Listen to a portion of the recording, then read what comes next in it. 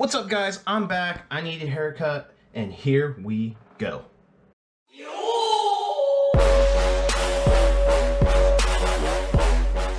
Alright, so this is going to be a pretty good video, and I feel like something that a lot of you guys have had on your mind as well. When should you quit Pokemon Go? Now, when I say that, I'm mostly talking about in-game achievements, because once you hit, let's say, level 50, or you catch all the shinies that are currently available, or you hit whatever kind of goals you set for yourself, does it make sense to play Pokemon Go anymore? And also dive into what Niantic's kind of doing as well, that really might kill it for most of the players. So first, let's just go into my account, and I'm gonna go over when I will quit Pokemon Go. What are my goals? So first off, hitting level 50. We are about 10 million, just under 10 million from level 49, and we will hit level 50 after that. So probably in about 6 months or so, maybe a little bit less than that, I'll probably most likely be level 50. But I'm not stopping there, because I want to get all medals, maybe except for the Friend Finder medal, because let's be honest, that sounds extremely unrealistic. A lot of new people aren't really playing the game per se. There might be some people coming back, but it's really hard to get these, even if you're sharing them on social media, your codes. So I'm minus the Friend Finder. I want all my medals to be platinum. I don't think that's really that hard to do per se. It's just going to take some time, but I can still do these fairly casually. And again, all they do is kind of take time. So I think this is pretty doable. Now, what about unknown? I mean, they're all going to come out eventually, so that's another thing.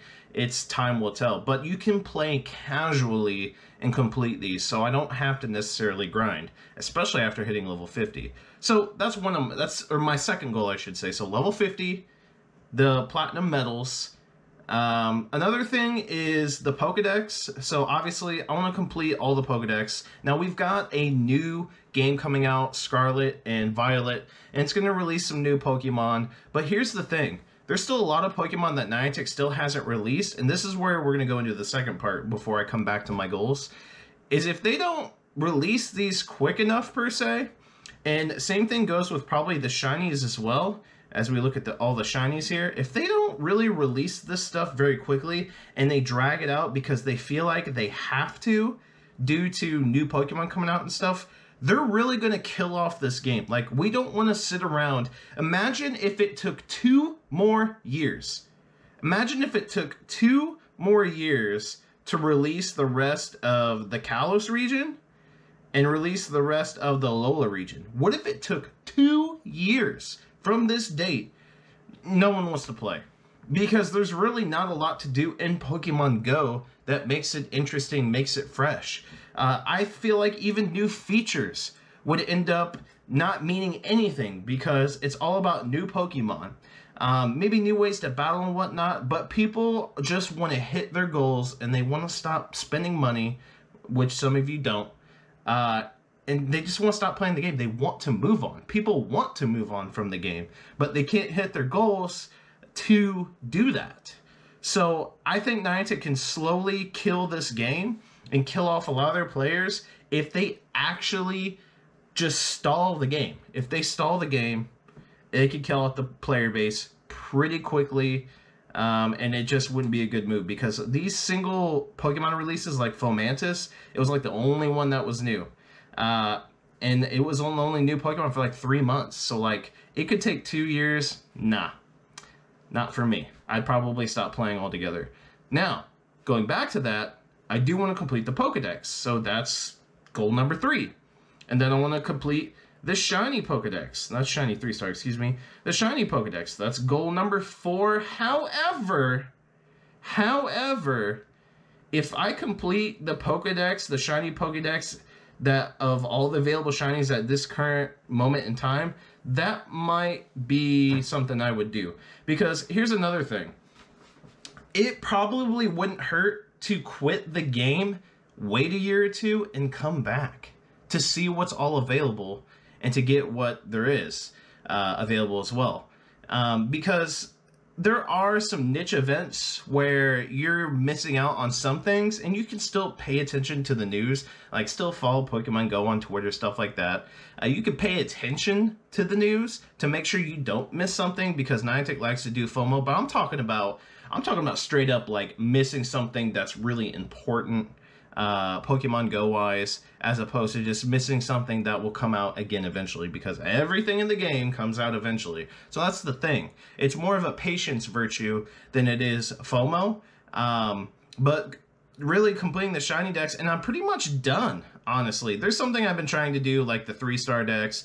That's just some little fun challenges I'm trying to do, because let's be honest, again, there's not a whole lot in the game.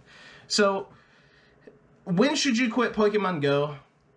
Whenever you hit your goals. So I'll reiterate my goals: hit level 50, all platinum medals, maybe minus a couple, right? But all platinum medals. Complete the Pokedex, complete the shiny Pokedex, and I've already completed like other goals, like hitting legend and go battle. Like, as you can see, I got the end pose. I don't have anything to prove. I'm a good battler, I know that, so I don't have anything else left to prove. But if you don't set goals, or if you've already hit your goals, it might be a good time to put the game down. Because right now I see a lot in the community, there's a lot of confusion on when should you quit playing the game? When is a good time? And there are some other personal reasons why you should quit too, is if it's extremely addictive. If you're finding yourself playing the game every time you go from point A to point B in a vehicle, that's not very good. If you're finding going out of your way to go play Pokemon Go, like as soon as you come home from work, cook, eat dinner, go play.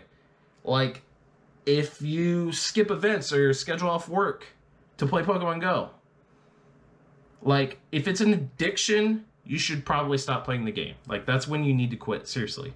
I was there, and now I'm happily glad to say that I've been a casual Pokemon Go player for the last, like, 3.5 years. And it's the best decision I have ever made. For the first 2 years of the game, I was grind city. I played all the freaking time to grind. And it didn't take until probably, I would say, 2 years ago that I had an addiction at that point. But it's a real thing. It's a serious thing. There's so many predatory aspects of Pokemon Go that basically make this gambling. I don't even know how it hasn't had a lawsuit at this point, but that's a whole nother topic for a whole nother video. But if it's ruining your life or whatnot, an addiction, that's one good reason to quit the game. You're not missing out on anything. Chances are, I think Niantic's going to make Pokemon Go 2. This game isn't going to go on forever. It's just not. It won't. So eventually one day none of this is going to matter. So keep that in mind. But I think overall, set goals, hit them, and then really reassess and be like, wow, should I really play the game anymore? I've done everything. And I think that's the point of this game. Once you've done it all, there's nothing else to do. Congrats. Move on to something else. Let me know what you guys think in the comment section down below. Smash that like button and subscribe if you haven't done so already. Be a part of the Fitz City fam. That's it, the boy Fitz City. I'm signing off. See you guys in the next Pokemon Go video.